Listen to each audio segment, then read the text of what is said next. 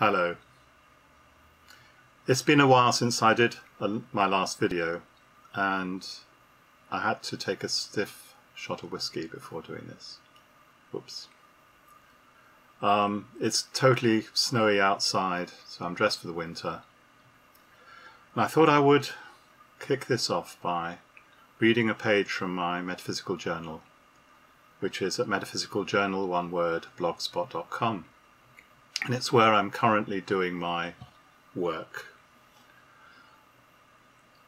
My thoughts have taken a little bit of a new direction, and I was hoping to get some feedback on this. So this is the 20th of posts that I did this year, and it's quite crucial because it looks at an episode from the past that is very painful to me, as you will discover in a minute. The opening description is not of me. It's really important that you understand that. It's of some philosophy lecturer or professor somewhere. I've never owned a black telephone with a row of buttons. I've never had my name on the door, although I have worked in the philosophy department. So this is about someone who's set their career on making a success in the academic world and is beginning to question whether actually it's what they wanted. So I'm reading now from my screen. Why hasn't philosophy changed my life? You gasp at the absurdity of a question that seemingly came from nowhere. You don't know whether to laugh or cry. It's Monday morning. Pale February sunlight trickles through a drafty second door window that rattles whenever a bus or lorry goes past. On your desk, a disorderly pile of ungraded assignments threatens to topple onto the floor. You came in especially to do this, to catch up. No lectures or tutorials today. You snuck past the departmental secretary while she was on the phone. No one even knows you're here. The time is yours. On the landing outside, you can hear the muffled sounds of a conversation. I heard Williamson's giving a paper on skepticism at the joint session. Any idea what it's about? Don't ask me, I don't know. Laughter. Then quiet. It wasn't supposed to be like this. Years of study to get to where you are now, to be sitting here. Black telephone with an extra row of buttons. Your name on the door. And yet it seems your life is in the same place it always was.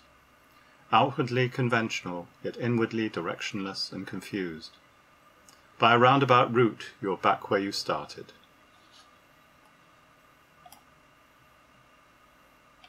Searching for meaning, where there is none. You didn't know that then, but you do now. The one thing that you do know for certain is that nothing is going to happen today. The assignments will remain unmarked. You are going to sit and wait. Watch the patch of sunlight creep along the far wall, along the faded titles in your bookcase.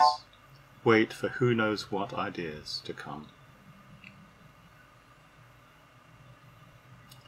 Two of the people who taught me at Birkbeck College, London, back in the 70s, subsequently committed suicide. I've talked about this before, so I'm not going into details here. It's a question that has never completely gone away. Why? What is it about this job that could make two young philosophy lecturers, with their lives ahead of them, go and kill themselves? Logically, one has to consider the possibility that it isn't philosophy, or professional philosophy, that drives individuals of a certain disposition to suicide, but rather that the job attracts persons of that sort. Maybe.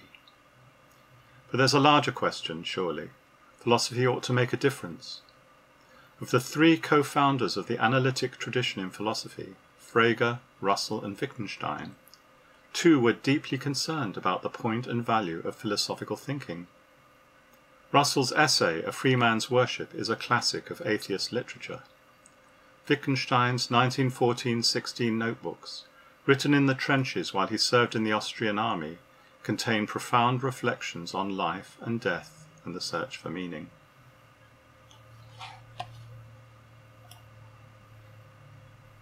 Frege, the logic-obsessed mathematician, is the oddball, and yet from the perspective of present-day English-speaking philosophy, he seems to be the perfect model of what a philosopher should be. Philosophy made a difference to my life because I finally found something I was good at. I was a dropout, a no-hoper who pulled himself together and learned the value of work. I remember as a first-year student staying up till past 3 in the morning solving a logic problem because my life depended on it. It was that simple. The lecturers who taught me, they hadn't been through what I'd been through. They were the academically successful, top of their class, glittering prizes. I aspired to be like them, but how could I be? How did I get here? The answer is simple. The investigation has led me to this point, to this precise place. I just followed a line, followed Plato's advice, and the argument brought me here. It hardly seems I had any choice in the matter, but I'm not sorry. Then why is my life not better? There is no answer, I used to say. Metaphysics is without consequences, save for the consequences of rejecting a false metaphysic. That was my philosophy of life. All the problems of life and meaning arise from metaphysical illusion. Solve that, and your life will be fine. It will be great. It isn't enough. So here I am, with the latest version of my story, a new idea. Life as a game. Nothing has fundamentally changed. I found some new words, a new way of looking at the same old question. Quote, "Everything that has happened in my life was necessary in order that I should become the person that I am." Unquote. And the single thing that drives me to distraction is not knowing. I don't know what it is I don't know. I can't even imagine it. I can only keep going. Try to manage my changing moods as best I can. Ignore the fact that every day I am a day older. Keep working and hoping. So, yes, I have a new philosophy, kind of. It's still based on the two-world metaphysic that I described in my, 1994 book, Naive Metaphysics. But it's taken a step forward in that it's become more radical, much more like, if I can use that, like existentialism. And in particular, one author that I very much admire, Max Stirner, The Ego in His Own. He was a philosopher that Karl Marx absolutely hated, and he devoted 1/3 of his German ideology to totally slanging him. And if you want to know the meaning of Marxist diatribe, just read that section. It's called Saint Max. And Max Stirner gives the kind of ultimate theory of individualism. And he talks about any kind of ethical or moral belief, just wheels in the head, just methods that other people use to control you, because you have to make up your own ethics and your own sense of what's right or wrong. It's all about you.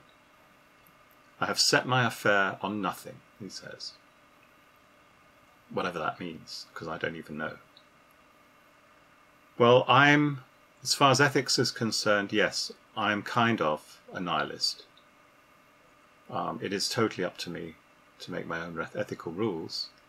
But having said that, I accept in total the person that I am.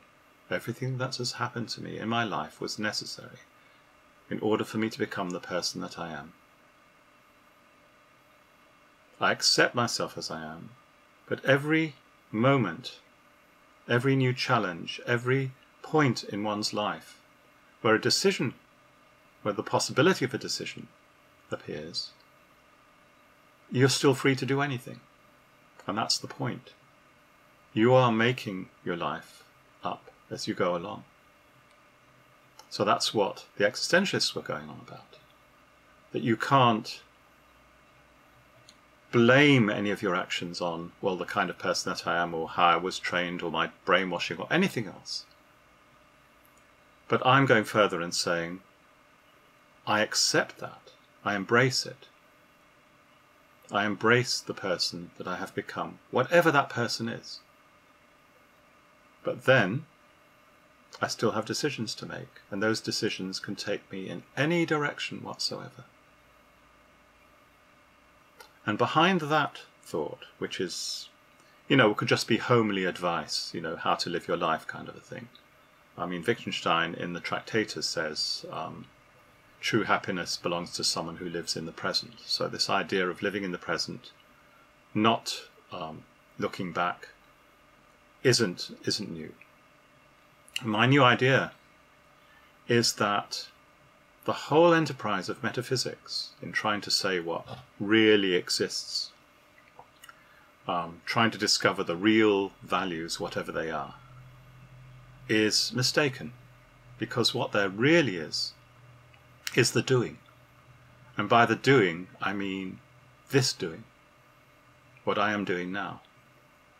There is only the doing. And the doing has two elements to it. There's what I'm doing and what the world does. And by the world I mean everyone, everything. It's like a dialogue that involves two subjects. And anyone who's seen my dialogue, my video rather, Return of the Evil Demon, may guess that Descartes' concept of the evil demon is a stand-in for anything that reality may be. The thing, my partner in dialogue, reality, the world, the thing I'm interacting with. That's all there is. And each and every person who has ever existed, and all the people watching this video now, you are doing. Even if you're not physically acting, your mind is acting. And what you're doing is in relation to the entire universe. There's just you in the universe. And I'm certainly not saying anything remotely resembling solipsism, because the whole point of doing is that there has to be something that is done too. Doing is an action that involves two elements, myself and the other. And the other can be a particular person, it can be an animal, a cat or a dog, or even a plant. And how you relate to the other defines the kind of person that you are. So, getting back to the topic of this video, life and death and suicide. It seems to me that people who question why they are alive have got some false idea whereby they look at themselves externally, the way other people see them.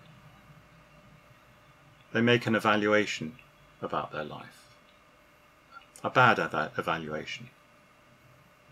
They see somehow that they failed to be what they thought they could be.